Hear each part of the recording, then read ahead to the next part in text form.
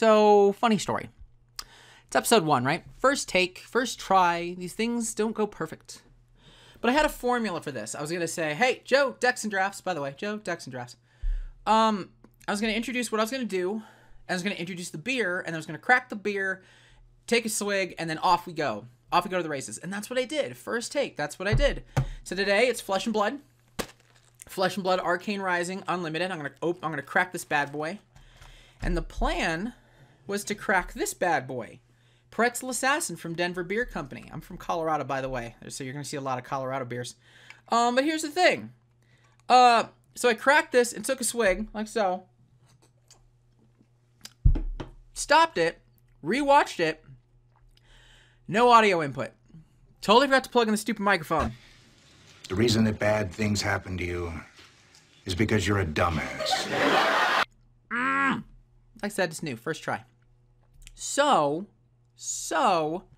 not only do I have to finish this because it's here and I've already ruined the take, now I gotta do it again if I want to do the whole formula thing, if I want to keep this rolling. So, we're gonna try this again, and we're just gonna double up on the beer today. There we go. Welcome to episode 1. We're slugging 2. So, yeah, again, today, Flesh and Blood, and instead of Pretzel Assassin, which I'm going to be drinking throughout this anyway, we're also going to be doing high hops, wheat ale, and blueberries. Wheat ale with blueberries. It's actually really good. Their blueberry wheat's pretty solid, out of Windsor, Colorado. So, I guess I'm having 2. That's where we're at. So, I can see right now the audio's in, so I didn't screw that up again. God forbid if this one messes up. But yeah, gonna crack this baby. Cracking this bad boy right now. Let's... Oh my god. Open. Little bastard. Let's do this. Ah! Alright, let's do this. This is Wendy, by the way. Wendy Chang from the dead but decent Doomtown Reloaded. Game was okay. But anyway. Flesh and Blood Unlimited. Blueberry wheat from High Hops. Pretzel Assassin, because I'm an idiot. Let's just get this one going. Alright. Let's get this out of the way. Don't worry, I'll be drinking those. Anyway, as I said, I did a box opening on my own channel. And this is the I don't have like a cool... I have a cool knife. I got these cool little scissors that my wife got me. They came in a pack of 3. I think they were at Costco. I think they were $8. Yeah, this is one hell of a high budget channel. Like, this box is not in great condition already, which I guess sort of worries me. Like, it just something happened up here. I'm not digging that. But whatever. That's okay. I had another box. As long as these are not open, right? Well, fine. Screw you, then. Fine. So much for that promo. Alright, Arcane Rising.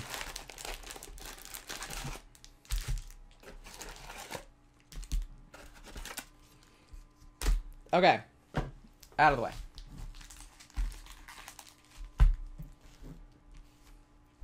Here we go, and I'm going to go ahead and crack these, and I'm going to talk a little bit about the game as well, just what I've seen in the amount of time that I've spent with it. So, basically, so Flesh and Blood, this is from Legend Story Studios, I believe out in Australia. They've pretty much sold out of everything they've done the last couple of years, so they've got a heck of a lot of street cred. Secondary market has absolutely exploded with this thing. It was actually very discouraging to see prices. So the first edition box of this is going for, I shit you not, about $2,000 a box. And then there's cards that are going for like $15,000, $16,000. They're very rare to get, of course, but it's pretty insane. But thankfully, there's an unlimited version. The game actually looks like a hell of a lot of fun. I haven't had a chance to play yet, but it looks like a blast, and the cards are just they're absolutely gorgeous. So I'm a big fan of those. So I think it's like 4 or 5 commons at the beginning, 2 rares, and then a foil, if I recall. So we'll start with the back alley break line. Gonna kind of blast through. For those of you who haven't seen it before, just beautiful artwork. Just beautiful artwork. And then we'll get into our 5th slot is usually a piece of equipment. First rare, Oath of the Arknight. Aether Spindle. And a Robe of Rapture. Rainbow foil. Super cool. really neat ones. I love the foiling in this game. So we'll put that over there. I will get rares there. The rest of these are commons, by the way. So common, searing shot, locked and loaded, common. Look at that headshot, 0 to 60. And then the very last card is actually a token. So they give you tokens in the game. These are the actual heroes that you play. So you get to pick. It's kind of like an identity for those of you who played Netrunner. And then they do things. But I love that they're tokens. So I don't have to go digging through packs to try to find stuff to actually be able to build a deck around. I'm a big fan of that. That's a smart decision. But yeah, anyway, so the secondary market absolutely exploded with this bad boy. It was super discouraging. The only reason I'm not terribly discouraged is I got really lucky with a couple packs, and now I kind of get to play into that market. It's how it goes sometimes, I guess. But yeah, I'm really excited to actually get into the game once all this COVID nonsense goes away. Take cover for our first rare. Absorb an Ether. And I guess we have first rare foil. Aether Spindle. Boom. Rares. Put the commons over there. Actually, sorry. One of these is a token. There you are. Another Viceroy. And then weapon, Crucible for Aether Weave. You also get starting weapons. So basically the idea is that it's a dude basher. But every round is kind of like one attack, and then you can chain to that attack. And the opposing player is defending against that attack using cards in their hand, which they can do, but in doing so, they kind of lose opportunities to attack on their next turn. We'll get the token just out of the way so I don't forget it. So it's a really interesting kind of mechanic where it just kind of feels like instead of getting more powerful, you're actually just getting more exhausted by the end of this battle. I kind of dig that as a little flavor. Take aim, first rare. Irena's Prayer. I got a foil of this and it was not as appealing as I thought it was. Bullseye Bracers, another common foil. All the equipment foils though, which I don't know how I feel about that. In the first editions, you get these super cool cold foils. By the way, I'll show you this bad boy from Crucible of War. Like, it's a completely different foil type. You might be able to see it. Maybe. Yeah, you can kind of see on the bottom there. So it's not that rainbow foil like what you get from these guys. Where you get, you know, kind of, you can clearly, it's multicolored. It was just one kind of flat color, so they called them cold foils. All right. Moving on, let's go a little faster here. Actually, also while I'm at it, there we go. Can't forget that this is also drinking. That is part of this.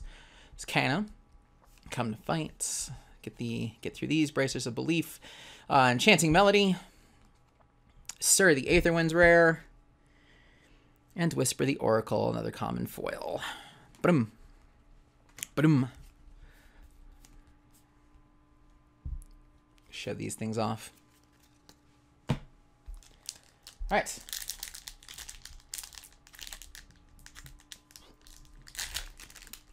That did not work. I'm a fan of the triangle open. Just kind of how I roll. This was just a mess. That's got bad boy shredded. Dash. As I build my first decks, cool. I got the other on the back. This is really what I'm thinking about building. Mechanologists look like an absolute blast. Basically, they just boost themselves up with like steam power and their own deck. Their deck becomes a resource, and you just keep charging up until you just explode.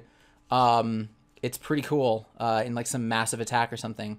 Talismanic Cleanse. Pour the Mold. Absorb an Ether. Zipper Hit Common Foil. Ba-doom. Ba-doom. Bunch more commons. So I need to, for those of you in Colorado, I know a couple places in Longmont that are opening or that are that have this or that are looking at getting this. Kano the Wizard. So hopefully they'll be able to do some events and whatnot. Common. Another Oath of the Arknights. I actually kind of like these because I think it's actually a really good rare for this character. Plunder Run. Spellblade Strike. So from a collector standpoint, what you're really looking for, there's a couple of versions of rarity. The Arcane Rising still has like super rares. So you've got commons, rares, super rares, legendaries, which are like 1 every 10 boxes, and then the fabled rare, which is like 1 every 45 or something like that. And that's where the money's at. When I said there's like a $16,000 card, that's the one I'm talking about from first edition. So, hey, if I get a Fabled here, though, or something like that, basically I'm just going to sell it for like $600-700. And then make all the money back I've spent on this game so far. Maroon Silver the tip. Rusted Relic, super rare. That's the little S there on the bottom, you can see. And Come to Fight, common. Ba-dum. Ba-dum. Okay.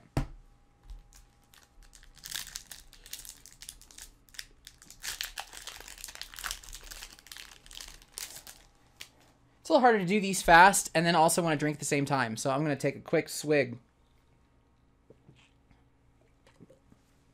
Pretzel Assassin has clearly been out longer since it's so much warmer. Azalea, the Ranger. I'm also looking forward to her. She's kind of good. She's like an arrow. So her one of the game mechanics is like an arsenal. You can just hide a card there. It's like her quiver. And I get dash. So yeah, she's all about the arrow attacks and whatnot. It's super cool. Maroon Gloves, Aether Spindle, Plunder Run, and Salvage Shot, common rare. Nothing spicy at all. The first box I opened also did not have a lot spicy from this, so I was hoping maybe I get lucky. But we got a ways to go here. We're not even halfway through the box.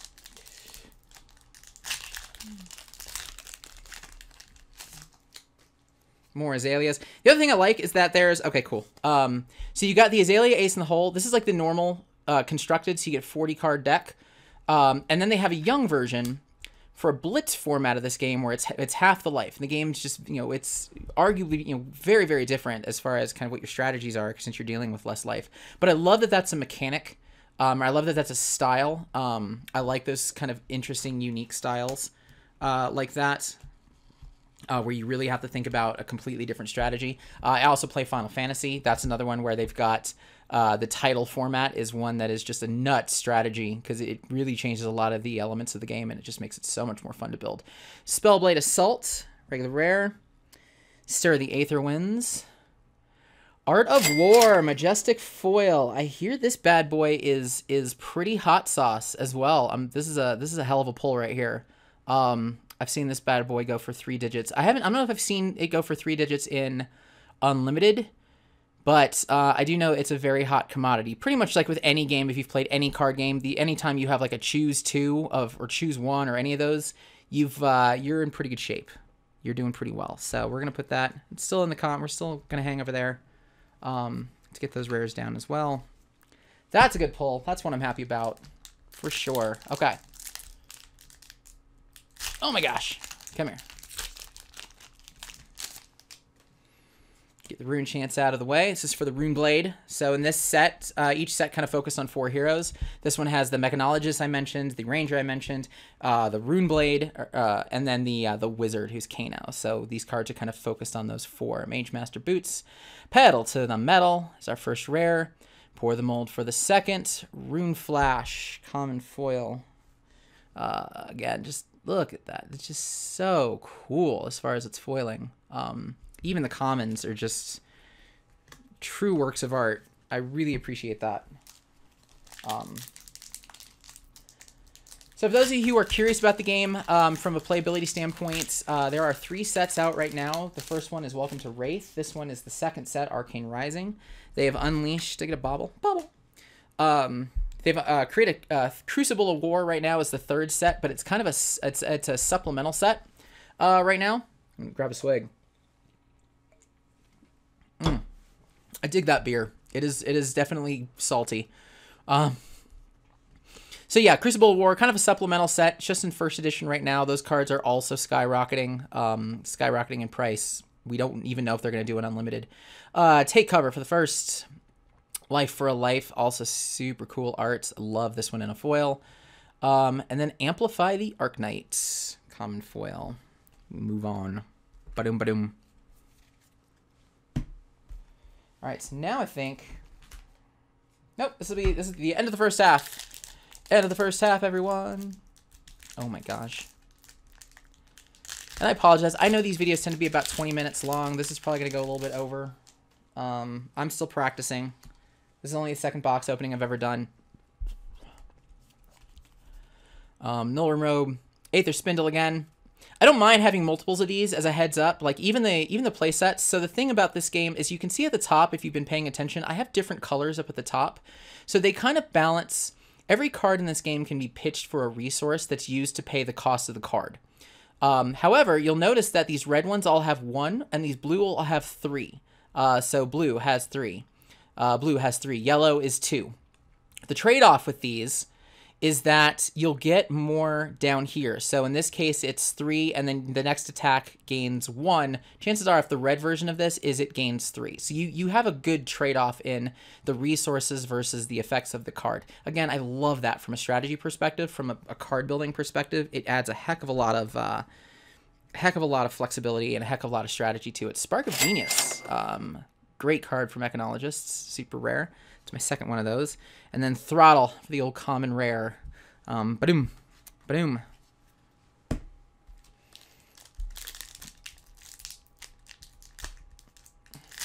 Triangle opens are failing me. Another bauble. For sealed. Literally just for sealed. Like even the box specifically says, where are you? Even the box is letting you know 24 booster packs, 1 8-man draft pod, 1 4 sealed deck players. Like they really thought about this game as far as multiple formats. Another thing, I love that. Like this company and this game they've made so many smart moves that I'm super excited to see its success. Cognition nodes, super cool. Red in the Ledger, Majestic. It's my second one of these that I've opened. More Ranger shenanigans. And Mage Master boots. Lots of foil equipment, which I can't complain about. Very cool. All right. Ba-doom. Like seeing that red in the ledger as well. That I'm a fan of. If you're looking at boxes, they do a little print tracking as well. So usually a box of Arcane or Welcome to Wraith will have 4 super rares, 2 Majestics. I don't know outside of that. As I kind of mentioned, the legendary is like 1 every 10 boxes. Plunder Run, Absorb an Aether, Moonwish foil. I've wanted to get this foil because it's just super pretty. Big fan of that. Still a common, but that's one I'm happy to have just to look at for a little bit. Then there were 10 packs to go.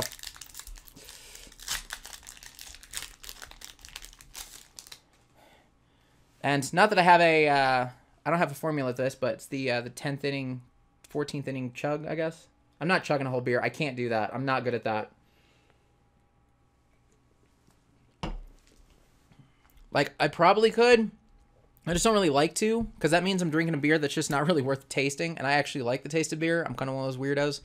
Because I'm all about craft, man. I love my craft beers. So, yeah, if you're watching, if you're following, if you got a favorite you love to just drink, or if you got a brewery you love to drink at and play games. If I ever get a chance to travel, I love just asking people, hey, where do we go? Where should I drink?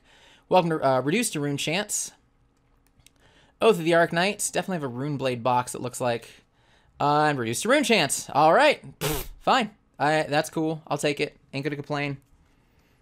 Reduced to Rune Chant. And O's. No, I used to have a game night called Decks and Drafts, so that's where the channel name came from. We would go to Epic Brewery down in Denver. Started in, I want to say, Nebraska, I think. Good group, good beer. Push the point. I like this card. Robe of Rapture, more Enchanting Melodies, Sonic Boom, Majestic. Yeah, more. No, that's Wizard. Yeah, it's a Wizard. It's a Wizard card. Wizard action, I should say. Super cool looking. And for our foil, Force Sight. Common foil. Boom. Cool, another good one. So again, so those are probably my 2 Majestics. That's the Red in the Ledger. And the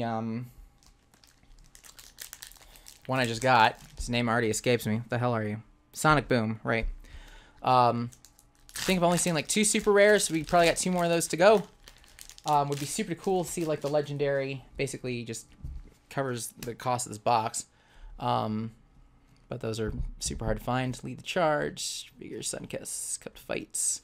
Best the first fist. Okay, Plunder Run. Pedal to the metal. Locked and loaded. More common foils for the mechanologist. 7 to go. Lucky 7. Drinking 7. Again, that's not part of the formula. That's just me just want to drink a beer.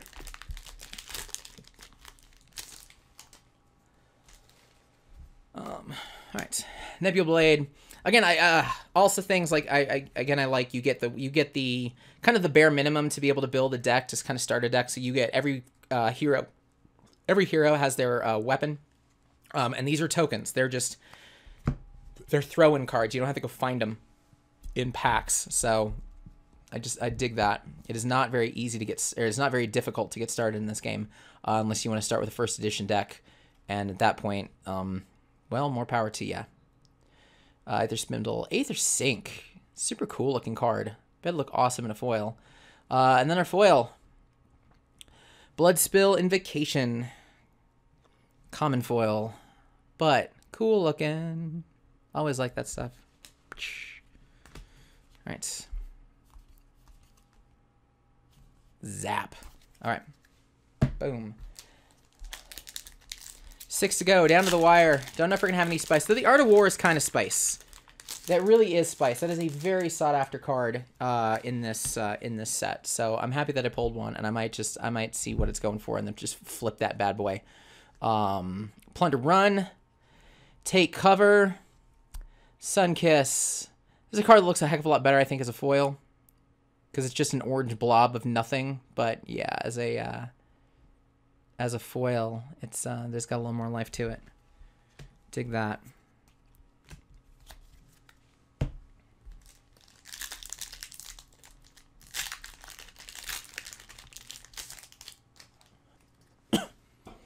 Switch up. Finally getting that blueberry wheat.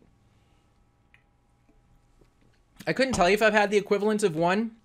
The goal is like have a beer during one of these, unless I do like, you know, stream in like MTG Arena or whatnot. And then Lord only knows how many I'll end up drinking. But Achilles Accelerator, first rare, Spellblade of Assault. I think the first one's like always just a regular rare, and then the second one is the one that has like the chance to be majestic, legendary. Endless Arrow, super. I want this for a Ranger deck I want to build. Big fan of that. And our foil, Salvage Shot.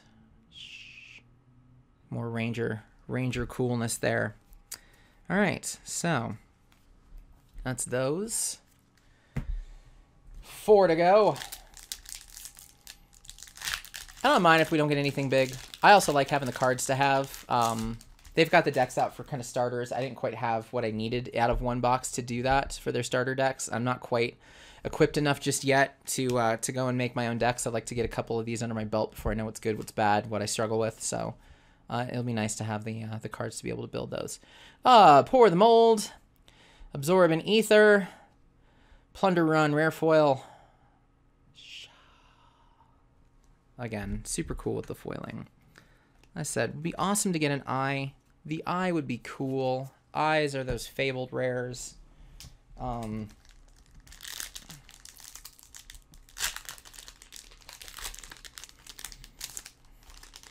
Not for like, I don't actually understand, and maybe this is something for the comments of the like the play value of those eyes. Like, it's cool. They're usually, you pitch for a heck of a lot and you get an effect out of it, which is neat. I can do that with any of these though. So it doesn't feel like it's such a big gain. It's just so rare that it's really freaking expensive. Reduced to Rune Chant, Enchanting Melody, and ooh, hello, Induction Chamber foily. I think even that's like 30-40 bucks. Oh, come on, focus. There we go. If anything, it's great for, this is practically a staple in a Mechanologist deck. Happy to pull that guy. That's a good one right there. Again, I don't necessarily know its monetary value, especially in Unlimited, but I'm not going to complain for having it, because if you can't buy it for, if it sucks for value, then, well, shoot, I'll just play the damn card. Take that.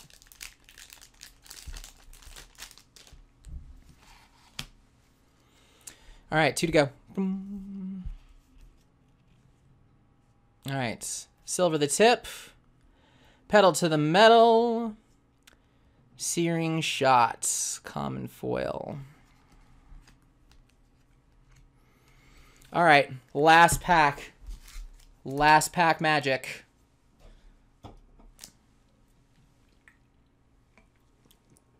Last pack swig. Again, I still have plenty of beer in there. So, that's what I get for opening 2, like an idiot. Anyway, boom. All right, that's the Ranger weapon. All right, last pack. Let's see how we do. Bullseye bracers. Arena's prayer. Life for a life, and our foil throttle. No last pack magic. But, you know, I'm not complaining about the induction chamber. That's pretty cool. Lord knows I'm also not complaining about, where are you, big boy? It's in here somewhere. I think there you are. That Art of War is pretty solid. That is a good pull. I have no clue what that value is though. But hey, I can look it up afterwards and I'll probably put it in the corner. There we go. So yeah, that's what I got for you. Anyway, this episode not sponsored by 2 freaking beers because I'm a big dumb idiot. But anyway, that's what I got for you. Thank you so much for joining me. And yeah, I'll catch you next time. We'll do some stuff. Let me know what you think. By the way, please subscribe. And just yeah, if you want to see more box openings, if you want to see me play some games, just play some games with me, just let me know. Right? Cool. All right. Peace, y'all.